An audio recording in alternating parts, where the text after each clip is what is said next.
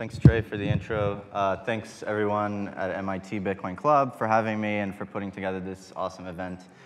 I'm here to talk about the future of payments, but we're going to talk about a bunch of stuff as well.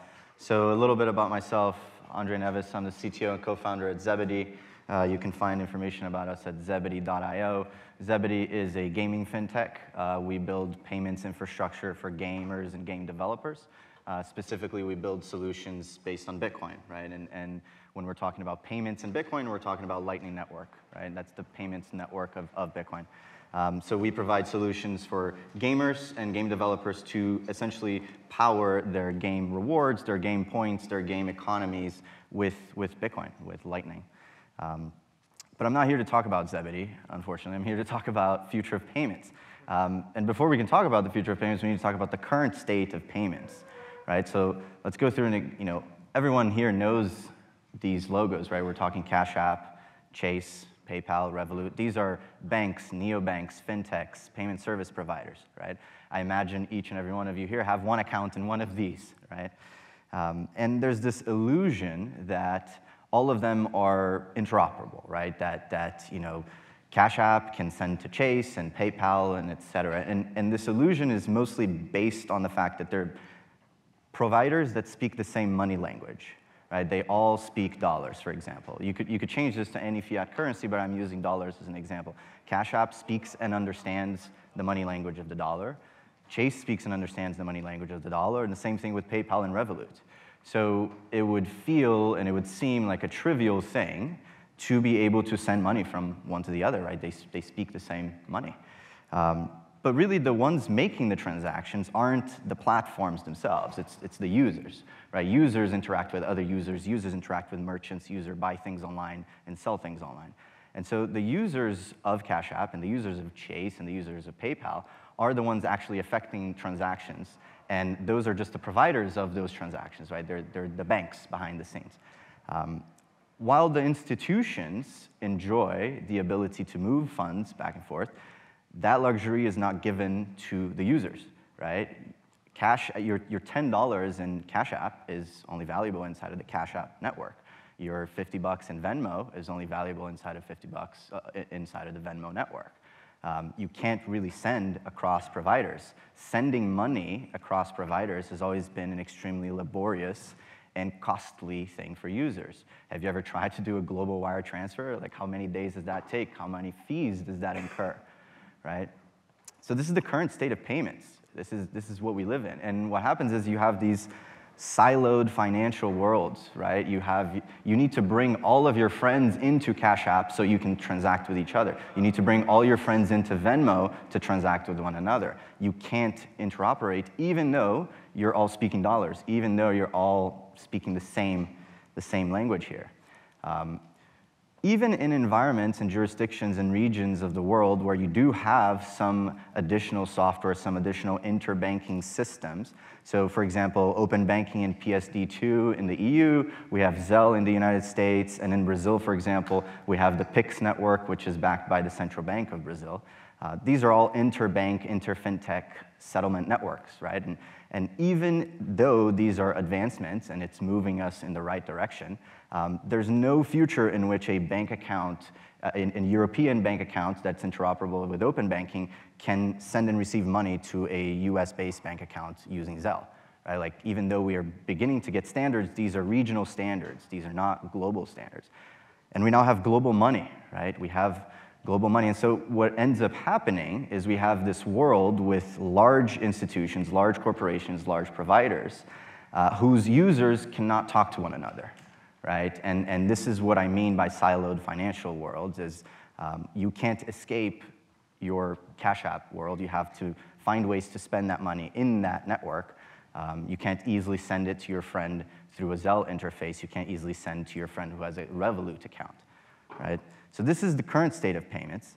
But money is much bigger than just that, right? Money has to be digital, it has to be instantaneous, and in this case, we want it to be global, right? We want the same money everywhere.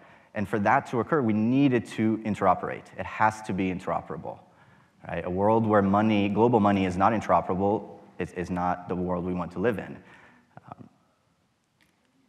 why can't you send money from Cash App to Revolut?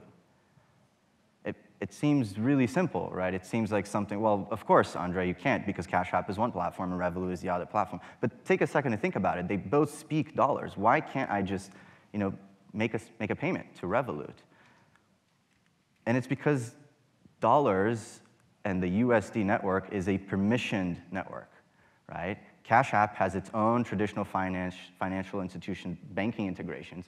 Venmo has another set of integrations. Chase has its own. Revolut has its own. And this comes with lots of new features, but it also comes with technical implications, right? And essentially a permissionless network that anyone can tap into, can connect to, and can integrate does not exist. And this is the same for all fiat-based monies, right? This is not just a dollar thing. This is euro. This is all of them.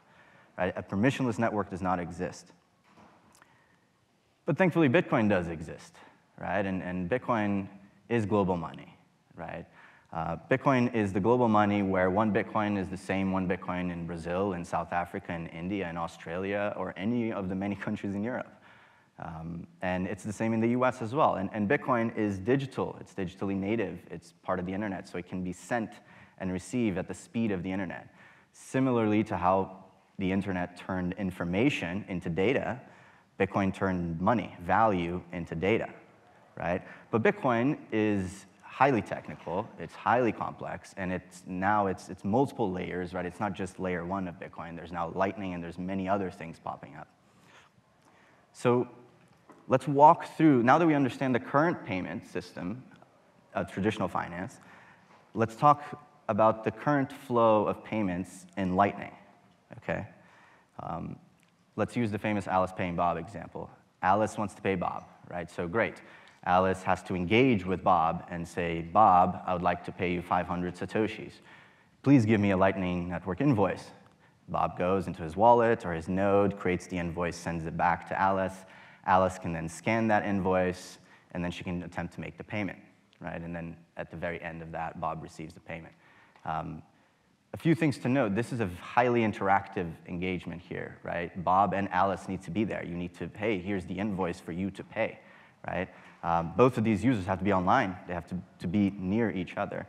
And one way to think about it is, what if Alice wanted to pay Bob, Charlie, Dave, Eric, and 10 more people? We're now talking about the same interaction 10 times, right? And that interaction is not the interaction we want to be at if we want folks to migrate from using current traditional finance to using a Bitcoin-first world, right? An example is if you're going down to the coffee shop and you're paying for your coffee, that's a fine interaction. It's a single-time payment. You receive your coffee, you make the payment, and you're done, right? Another interaction is an e-commerce website. You add a bunch of things to your cart, you click checkout, here's a QR code, you make the payment. These are fine. But in a world where every single type of interaction can have a value attached to it, right? Data, money is now data. This does not scale. This does not cover every use case. I've just mentioned very briefly, if I want to send 10 payments to 10 different people, I need to engage with those 10 people, and they all need to send me invoices that I can then pay. So how do we make it better, right? What's really the key problem here when it comes to user experience? QR codes. QR codes are great. I actually love QR codes. Okay, they're very useful, but they are not the future of a web-first programmable payment system. Okay, they do not cover all scenarios, as I just mentioned. So I think what's important to highlight is user behavior changes are extremely hard to occur. You need to provide that 10 to 100x improvement in some facet of your protocol, of your platform, of your application, of your service, to then attempt to make users change that behavior. So if we want folks to stop using Chase and Cash App and PayPal and using dollars, and we want them to use Bitcoin, right, we need to provide that baseline user experience that's currently available. If not, we need to provide even better user experiences. What if there was a better way? Right? What if instead of a bunch of QR codes left and right, what if instead of having this interactivity between the payer and the payee, what if instead of having one payer to one payee, you can do many payers to many payees, and this is the future of what we're talking about. So before we do that, let's try and learn from other parts of the internet stack and try and get some learnings from that and apply it elsewhere. So every single person here has an email address, right? This is a statement that I'm very sure I can make. And I'm also very sure that not everyone here uses the same email provider, right? But we can all send emails to each other. It's mind-blowing, magical, right? And why is that? And that's because of a simple standard. It's a protocol called Simple Mail Transfer Protocol, SMTP. If you're technical, you may have heard of it. And so that's why Google and Gmail can send to Yahoo users, and Yahoo users can send to Outlook, and Outlook can send to Proton Mail. And this is just email, right? You can actually self-host your own email service, and you can be interoperable with all other email service providers, right? That's how it works. And what even is an email address? An email address is an internet identifier. It's an RFC 7522, et cetera. And really what it is, it's just a way to reach a specific user inside of a given provider. So in the case of Gmail, if a user is Satoshi, to reach Satoshi, to send Satoshi messages, you would send him a message following the protocol, and you would send it to satoshi@gmail.com, right? And gmail.com is the email service provider. And you can do the same thing with yahoo.com, outlook.com, or any provider. I could even do it andre.com if I hosted it myself, right? So in our industry, we're not dealing with emails here, we're dealing with payments, we're dealing with money, right? So we don't have email service providers. We have what's known as Lightning service providers, Bitcoin Lightning service providers. And these are providers that give you, the ability to transact with other users, they give you liquidity, they give you applications and services, platforms, whatever it may be. So let's learn what we took from, let's take what we learned from emails and standards, and let's pass that on to money. Like, can we actually apply any of those learnings to money?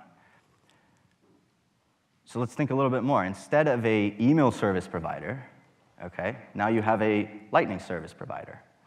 And similarly, if I'm trying to reach a user inside of that service provider, I have an identifier, Satoshi, and it's at Zebedee. In this case, this is our domain for service provision there. And so instead of emails, right, which follow the SMTP protocol, you could send money to this Lightning address, right, to this address. This is effectively what a Lightning address is, okay? This is a standard that was released late last year. It is open source, MIT licensed, and you can learn more at lightningaddress.com. But the idea here is that it is a massively simpler way for anyone to send you Bitcoin, right? So the same way you just add your email address somewhere and folks can then send you messages, you can now add your Lightning address and voila, folks can send you money.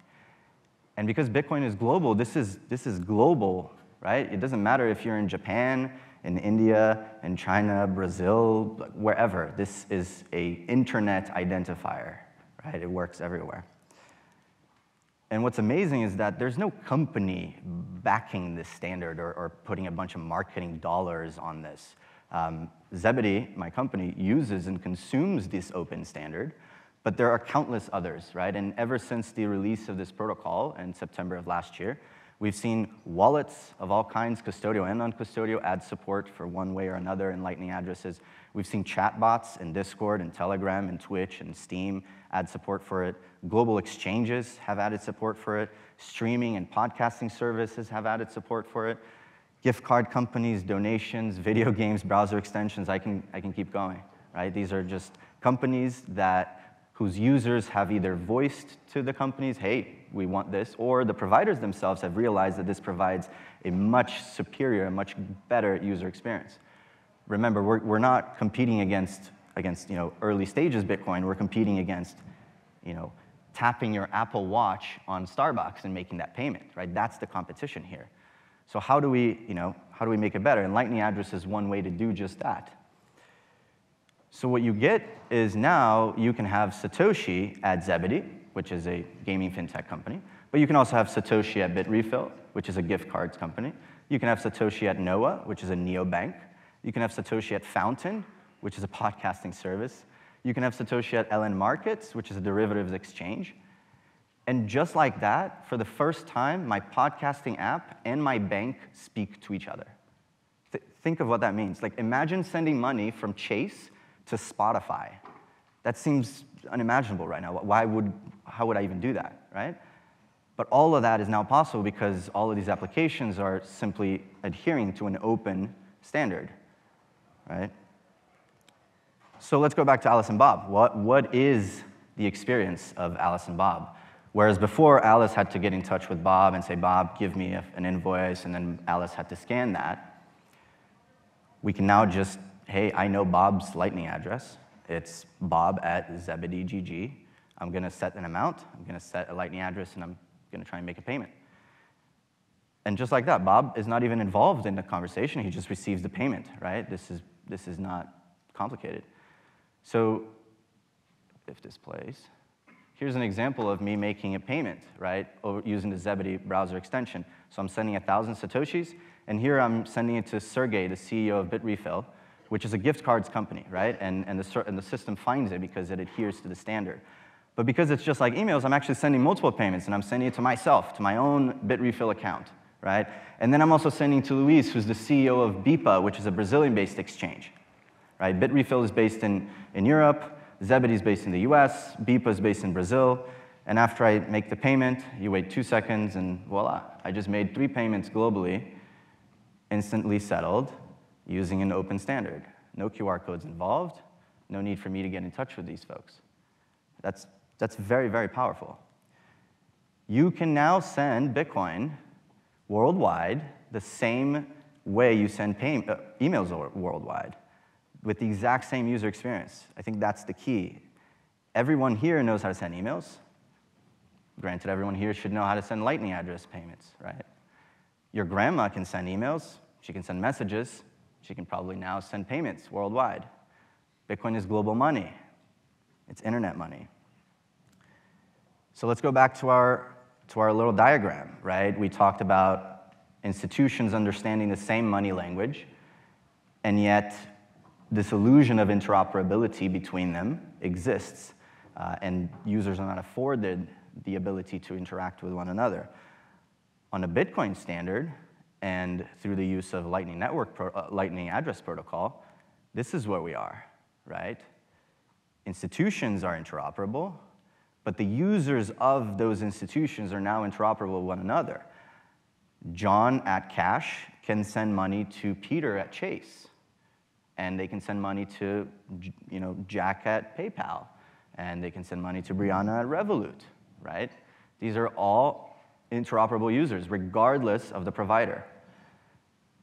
Magical. This is key. This is important.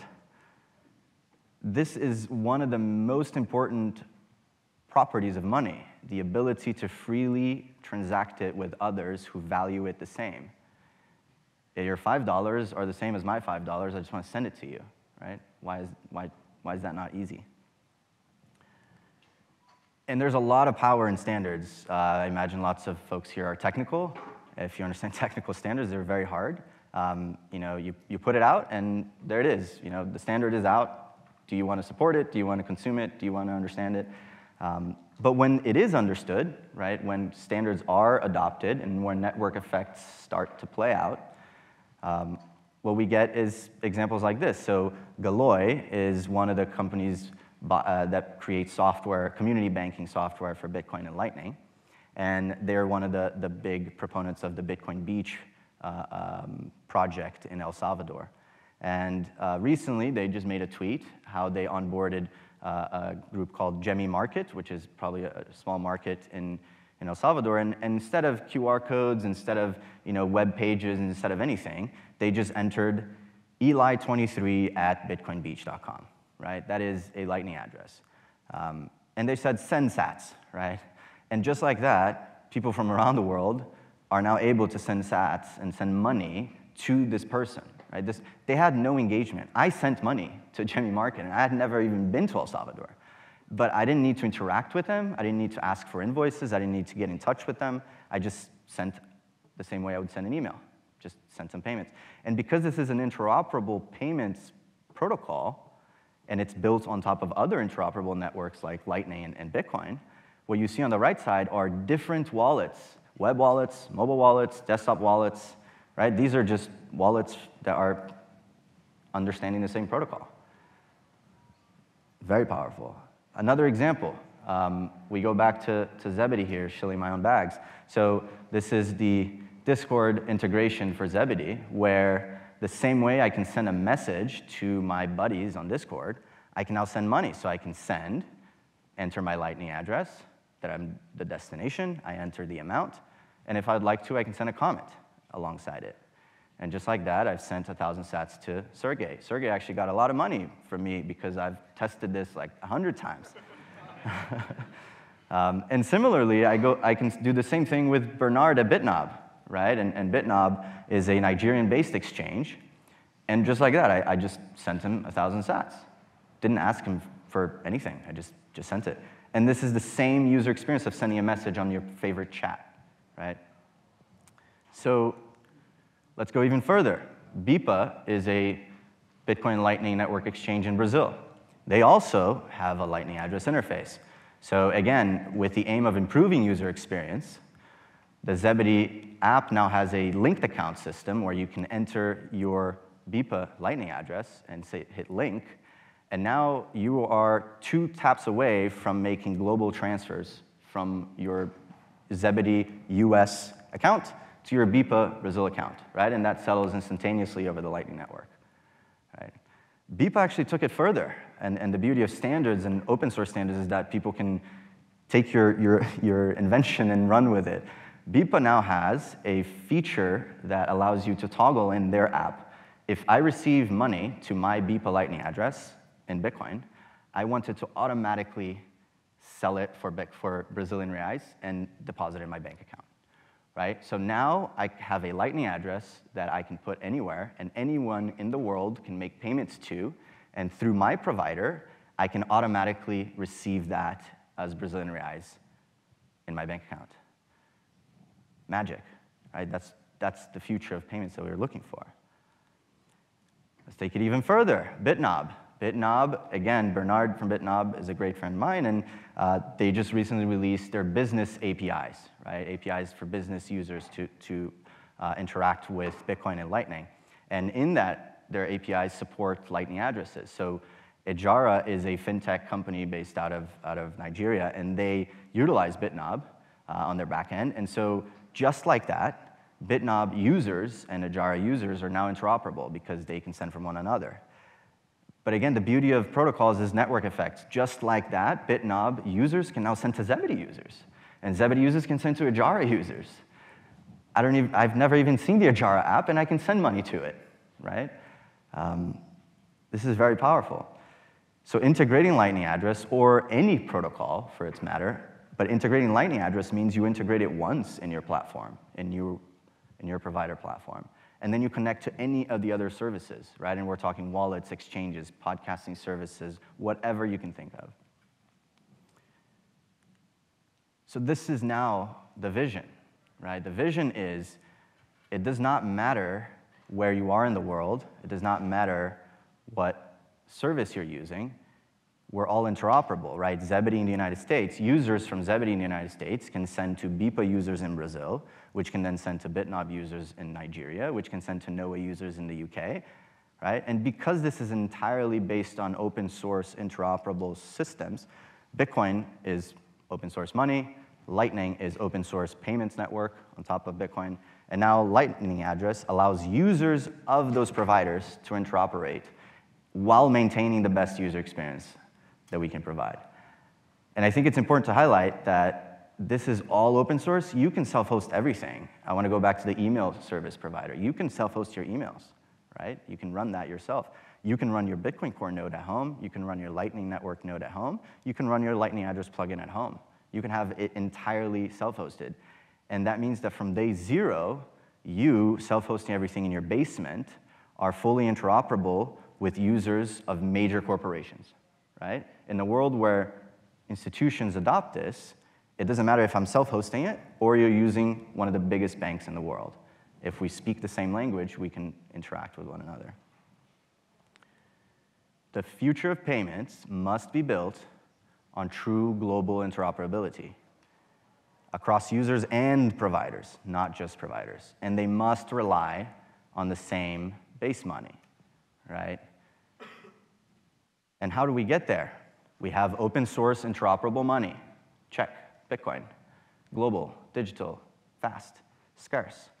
We have an open source interoperable payments network, Lightning, instantaneous, decentralized, beautiful.